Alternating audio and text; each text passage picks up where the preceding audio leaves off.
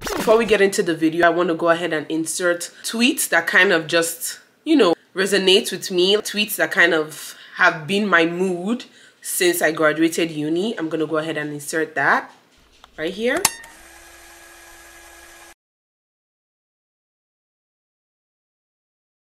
Start with a handshake, baby. I'ma need more than a hug. Girls can't never say they want it. Girls can't never say yeah. Girls can't never say they need it. Girls can't never say nah. Girls can't never say they want it.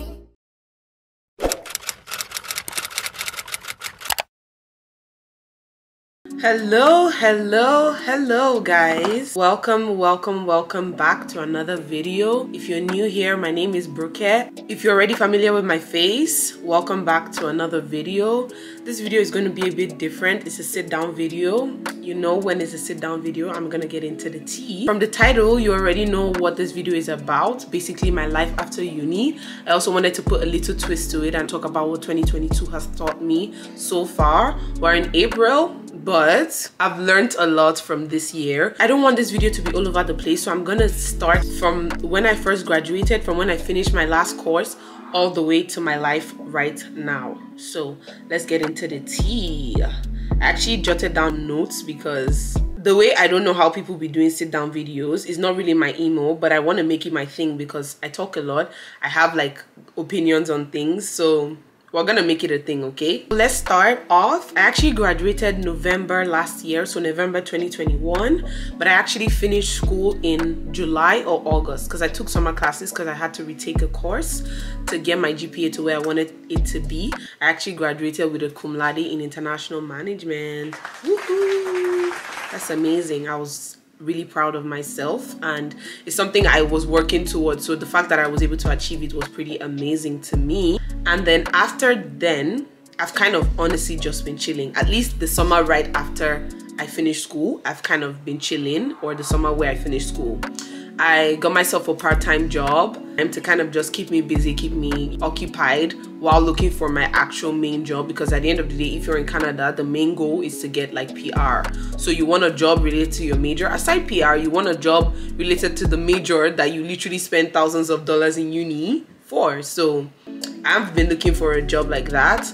In the meantime, I was just working like my part-time job, just a retail part-time job. I got that job in August. I think my start date was actually August 2nd, 2021. So last year. Funny enough, it's almost been a year that I've been working there now, and it doesn't even feel like it. Time is a crazy concept. Time is crazy. I was honestly contemplating on what to do with my life, like what do I want to do next. You know, when you come out of school, there's kind of pressure on you, not just from your parents, not just from people around you, but you yourself. You kind of put pressure on yourself as to what do you want to do next, where do you see yourself next, where do you see yourself in the future, what's your kickoff, like what's your start off into the real world now.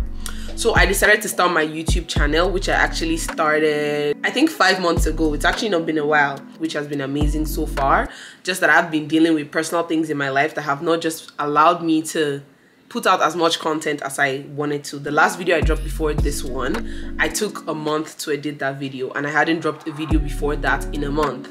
So it's just a crazy concept, but it is what it is. Before this, my struggles now, because this struggle is actually kind of recent, maybe not really, but maybe it's just more amplified now.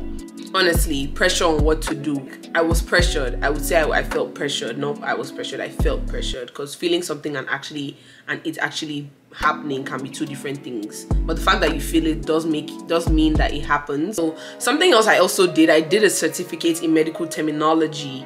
That was in the summer as well, because I heard that like you can get a job in the healthcare industry if you do like a certificate in medical terminology. I think that took me about 3 to 4 months to complete. I did that, although I wasn't still able to get a job in the healthcare industry. I didn't study anything in the healthcare industry, but there are jobs that I could work, like a clerk, like a coordinator, like in HR. Like I could work certain jobs as long as I held that certificate. So that was the next thing I tackled. I think the next thing I tackled after that was my G2. I did my G2 in, I think earlier this year, I completed my G2. I had my G1, it had been a year, so I was able to do my G2. I was actually doing driving school and like a driver's education course for when I get my car, so my insurance can be cheaper, because apparently that's a thing.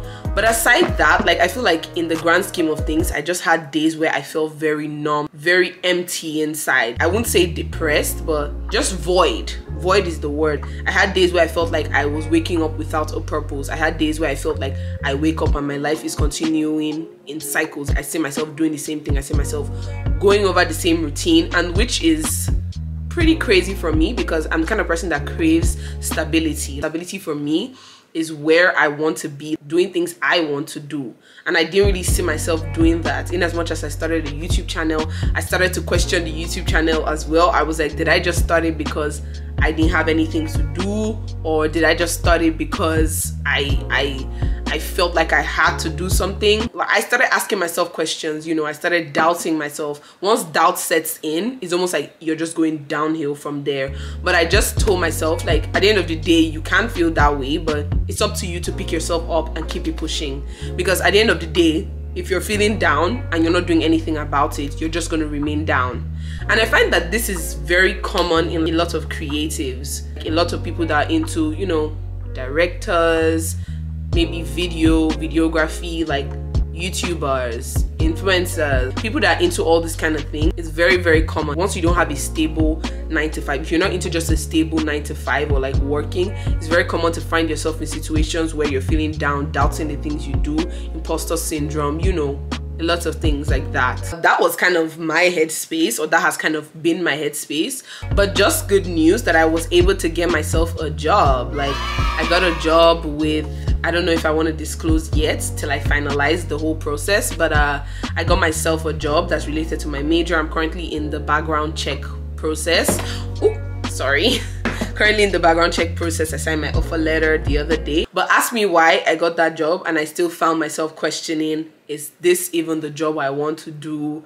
Is this even like I feel like my mate, people around me are in better positions than I might find myself now, even with the job. But honestly, I always forget that you start from somewhere to get somewhere.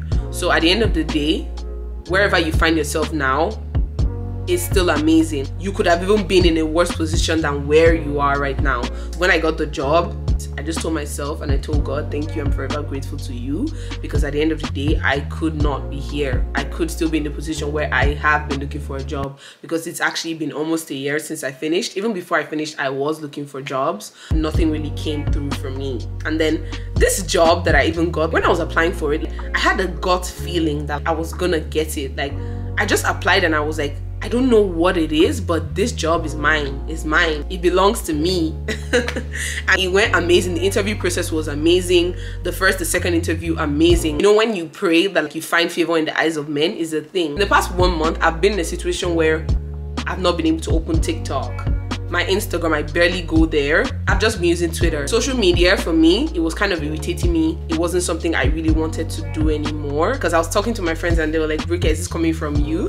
And I'm like, it's coming from me, oh, now maybe this. I know, it's crazy. Although, that's not really how I feel right now. I was just grateful to God that the moments where I felt like that, I was also in the whole interview process. So I wasn't just idle. I felt that way, and I felt like I was also moving forward with my job search. It was kind of great. At the end of the day, God always has a plan. God always has a direction he's taking you on. Imagine if I was feeling that way and I wasn't even still moving forward in my job search, in my job process. That would have been very much sad. What I think I've learned about just everything I've felt, what I've been through in the last 8 months, because I think I graduated and I finished school 8 months ago. What I've learned is that you just have to put out your content. It doesn't sound easy. Neither am I even really doing it, to be honest, but you have to put it out. It's just crazy because sometimes I put out content and I'm like, I just feel like it's so mediocre. Like, is it really even like, I don't know. I just put out content and I just find myself doubting myself, which is very, very bad, but it is what it is. Like, I'm only human, I'm not perfect, but I would say I'm proud of everything I've put out so far. So good. It's only up from here. I know that everybody has their own journey. I know that everybody has their own path to follow. At the end of the day, you will not help but compare yourself, not just even to other people, but compare yourself to where you might see yourself or where you thought you were supposed to be. I was steady comparing myself to where I thought I wanted to be or to where I felt like I should be. So that was just kind of weighing me down, draining me. I'm just like, what else can I do? And you can only push yourself to a certain extent. You push yourself to where you might even feel so weak, so tired. I'm feeling better, I'm feeling brighter.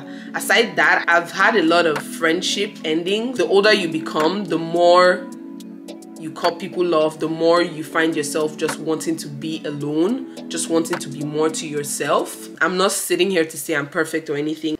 It is what it is. You just end up in a situation where you lose friends, they come, they go. That's kind of another thing I have been dealing with. It's not like a cute thing for me because I don't like cutting people off. I don't like it when a relationship comes to an end, because to me a relationship is a relationship. It should last, it should be easy. But I've honestly just been chilling. I saw a tweet, you're chilling but you're losing your mind. That has been my mood. I've touched on everything I've basically been up to in the past 8 months. 8 months is not that long of a time, but I just wanted to kind of catch you guys up on my life after uni. What have I been up to? What have I been doing? Majorly job search, majorly working my part-time job, majorly doing YouTube, Instagram, TikTok, and stuff like that. Got my G2, did a medical terminology certificate. I was also doing like a Google Analytics certificate, right? I forgot about that, but I haven't completed it yet because I got the job I just got and I didn't really need it to get it. I would continue it because I still want to put myself out there, get more qualifications and stuff. If you know how many times I've touched my LinkedIn page, it's crazy. It's crazy. I was going to touch on what I've learned in 2022 so far, just briefly before the video ends.